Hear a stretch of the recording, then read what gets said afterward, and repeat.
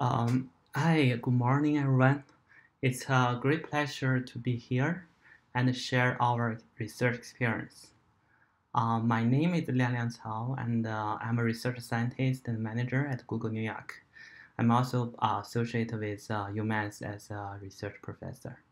Today, I'm going to talk about our work on improving visual and speech recognition on auto-domain data.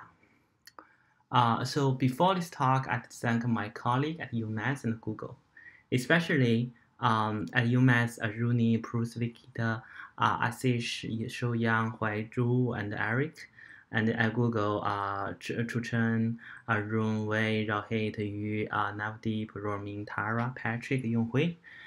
Especially all the pictures on the visual recognition part are from Aruni's CVPR 19 with author's consent.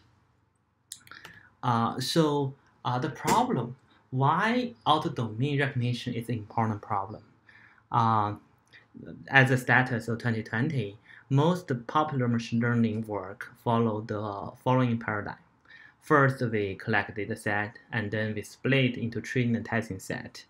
Note that training and testing data set are all the same distribution.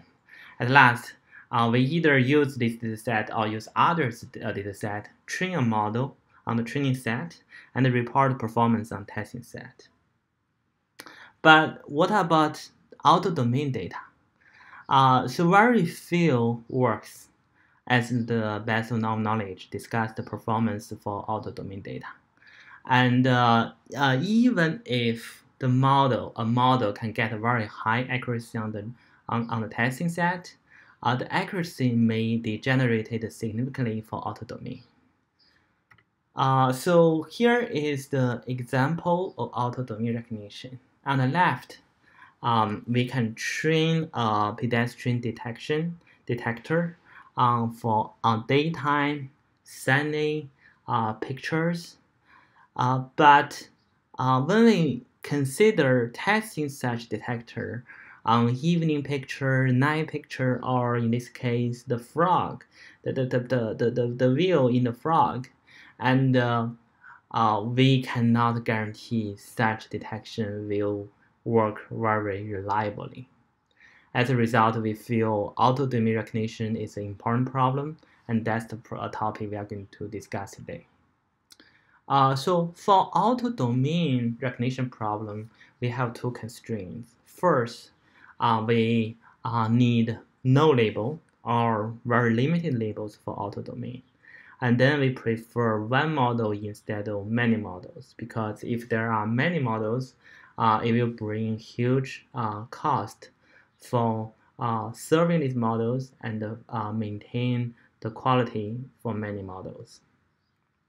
And for this big picture, we consider we are going to show two studies. First is visual detection, another is speech recognition. The first study is on visual detection. It's based on paper from CVPR 2019 with my colleague at UMass. The video here, the example video here, are taken from the open source IGBS dataset. Note that all the data here in this study is public. It's not related to Google at all. So we use the MDNet tracker, and on this video dataset, you can see that on some frames, the face detector works pretty well, but in other frames, the face detection is are not capturing all the cases. So the big picture of this paper is, given a video, we can run a detector and a tracker on the same video. So we can use the tracker and the spatial tempo consistency to verify the detection result.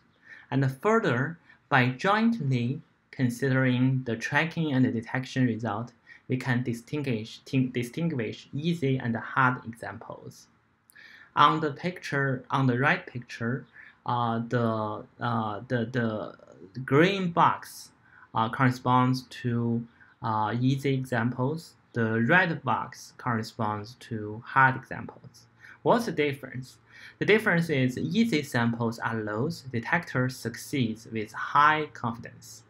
And hard examples are lows missed by detector, but pick up by tracker. Based on these two type of positive examples, hard, easy, and hard, we can develop a new training strategy.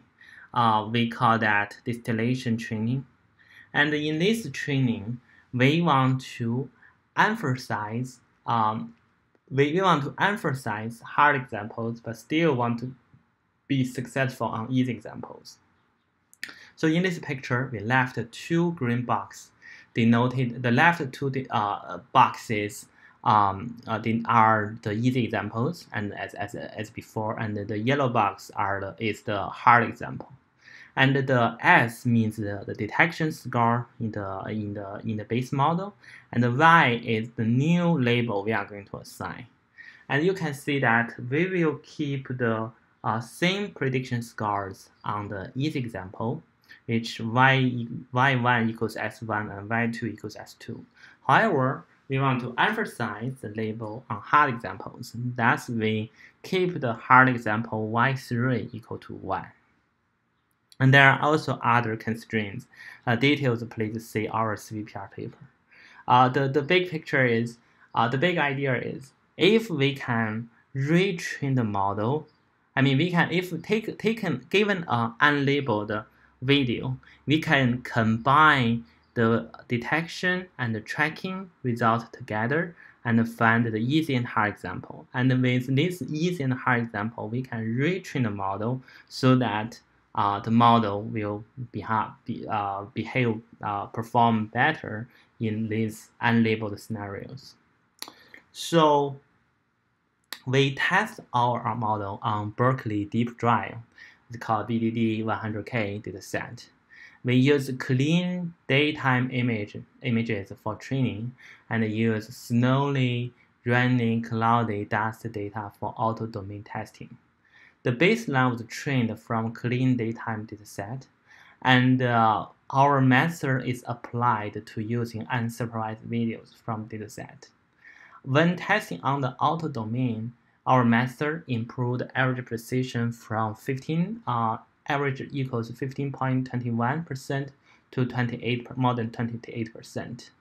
The picture above demonstrates example of detection results. The baseline model fails to detect some pedestrian on image taken during dust, but our work can recognize them correctly.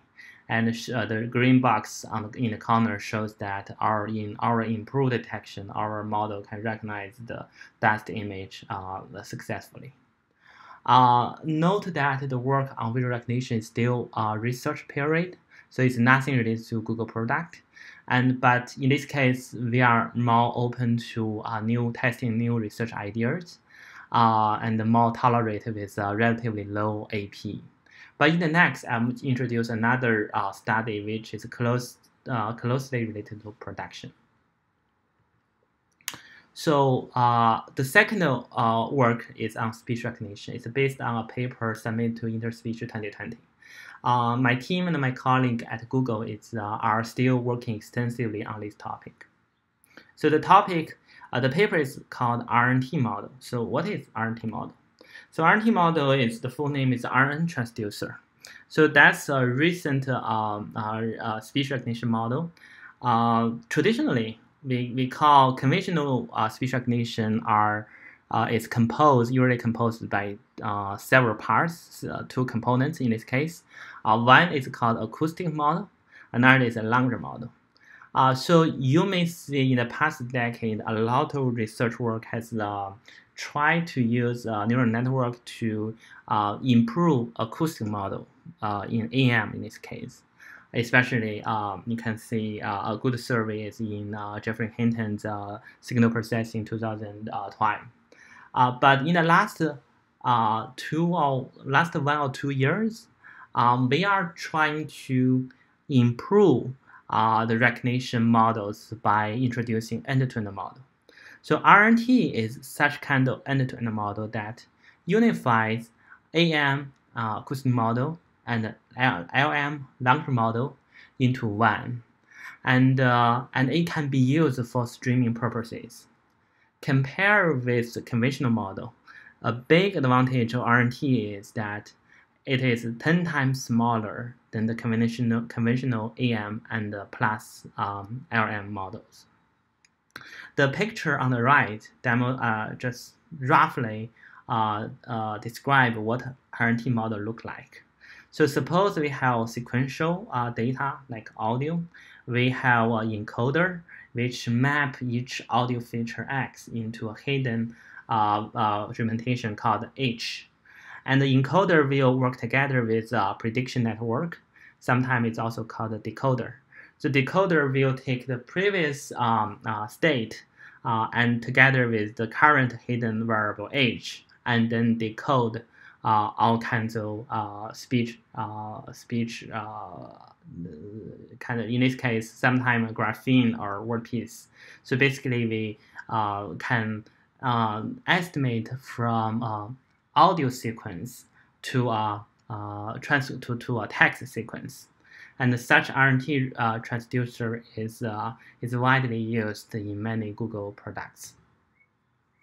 So we are still, because RNT model is very new, we are still in the early stage to understand its advantage and its limits. So one very surprising phenomenon we saw is the RNT models may not work well for auto domain data, especially when the training set is short and the testing set is long. You can see huge deletion errors for auto domain. Here, I just want to show one example from the public dataset. The table shows that the model trained from labor speech, that's a public audio speech recognition dataset, and test on YouTube. We use the word error rate to measure the performance. The word error rate is to measure how many words are recognized incorrectly, the error. And there are three types of word errors: deletion, substitution, and insertion. And we found that deletion error is particularly important for auto domain testing. So this table shows the word error rate slashed by deletion errors. And you can see that the model trained from labor speech get pretty good results on the labor speech clean test, which is 3.2. That means 100 words, we only have about 3 words recognized incorrectly.